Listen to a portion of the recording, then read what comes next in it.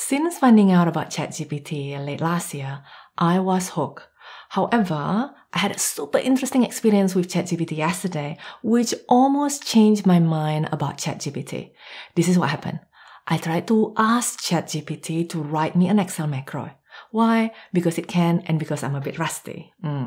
So I decided to put it to a test run and ask ChatGPT to write me an Excel VBA macro that can color the sheets in Excel in alternating colors, red, yellow, green, red, yellow, green. And I experienced something super unusual.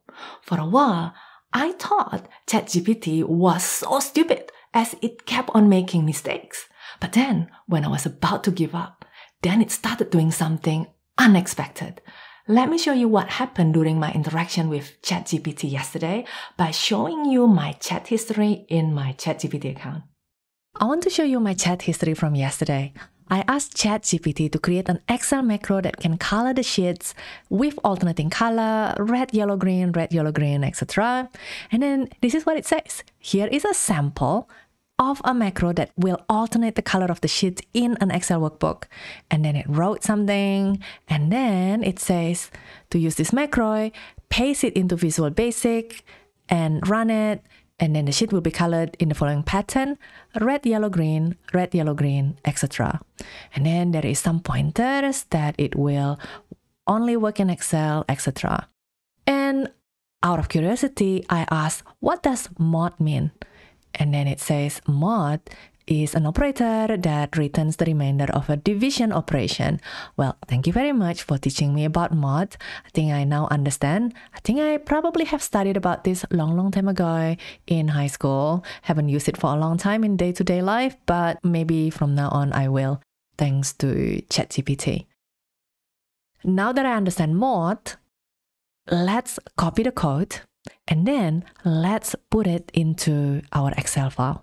So this is our Excel file. I have sheets 1 until sheets 20. I want to color this red, yellow, green, etc. And let's paste it, alternate F11, put the macro there, and then run. And then let's see what happened. Red, yellow, green. Okay, that's not exactly what I want. Which is why I said in here, the result of the previous macro was wrong. And then ChatGPT is so nice and polite. It says, I apologize for the error of the previous macro, and then give me a new macro. And then I, of course, copy it and then put it into my Excel VBA and then run it, and then oops, it's still wrong again. I was starting to feel a little bit disappointed at that time. So what I did was I said, it is still incorrect. And then look at that. It is so nice. It says, I apologize for the error. Here is another corrected version that should work. By this time, I am feeling unsure if things will work, but I copy the code anyway and then put it into our thing and then run it. And then, well, it's still not quite there because I need to be red, yellow, green. So by that time, I'm thinking, is he misunderstanding what I want? So well, in here, it actually says that the macro will color the sheets in the following pattern: red, yellow, green. So maybe it doesn't really understand mod or how to apply mod properly. So I then said it is still incorrect. And then it says, I apologize again for the error. And then here is a corrected version that should work as intended, it says. And I tried it again, copy it, and then put it in, run it, and oops, that is still wrong. What is that? Red, green. I want red, yellow, green. What's wrong, ChatGPT? Are you sleepy? That's what I was thinking yesterday. Now, interestingly though, in this description underneath that it says, this macro will color the sheets in the following pattern: red, green. So it's kind of predicted that it will generate that. I don't know where the misunderstanding come from. I want red, yellow, green. So at that time, I was thinking, should I give up or should I try something? Should I give it a pointer?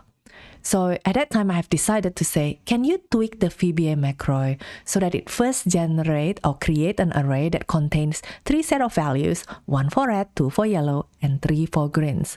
So I'm giving it a pointer. And then this is what it says. Certainly, here is a revised version of the macro. Ooh, now I understand that a little bit more. And then I hit copy and then try it.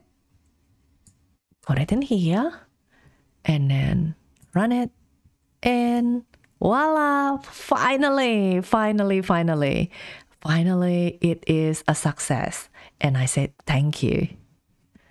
And then it says, you're welcome, blah, blah, blah, which is good. And then I decided to test whether ChatGPT can apply the previous knowledge to something else. This time around, I said, create an Excel VBA macro that can color the sheets with alternating color, red, yellow, green, blue, red, yellow, green, blue, etc. And then this is what it gave me.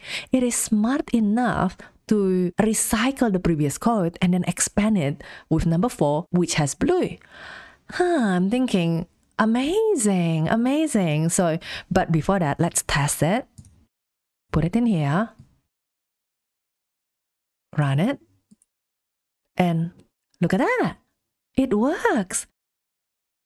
So, towards the end, I'm thinking, this has been a roller coaster ride. At the beginning, I'm thinking maybe it doesn't work, but now I changed my mind. Maybe it can work because it remembers and it can apply the new learning.